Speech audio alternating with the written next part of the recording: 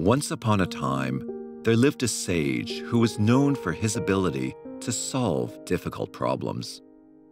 One day, he had two visitors who needed his advice.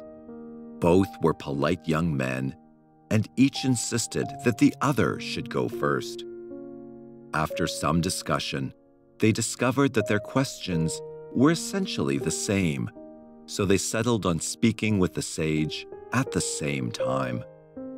The first young man asked, "Master, our problems are similar. We are both low-level employees being treated badly at work. We get no respect at all, and our employers constantly push us around. Can you please tell us if we should quit our jobs?" The sage closed his eyes and meditated at length. The two young men waited patiently until the sage opened his eyes. He gave them the answer in 5 words: "Only a bowl of rice." The two young men thanked the sage and departed. They contemplated the answer as they walked back to the city. After a while, the second young man broke the silence. "That was interesting. What do you think the sage meant?" The first young man was thoughtful. "Well, it's fairly obvious that the bowl of rice represents our daily meals." "I agree," said the second young man. "I think he was telling us that the job is nothing more than a means to make a living." The first young man nodded. "When you come right down to it, yes, that's all we get out of the job, our daily meals." Upon return, they went their separate ways.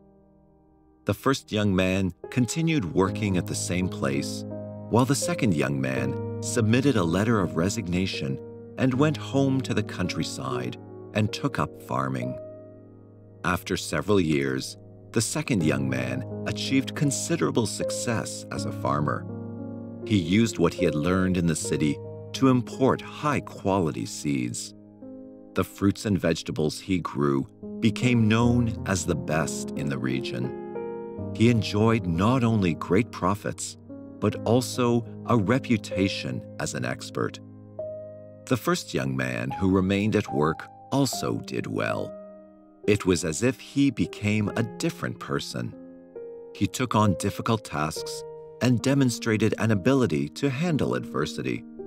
He rose up through the ranks and received one promotion after another until he became a manager.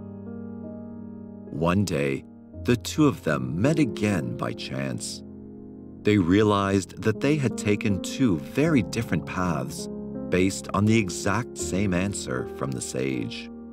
They were both wealthy and happy, but which path was the correct one? How strange! The manager was puzzled.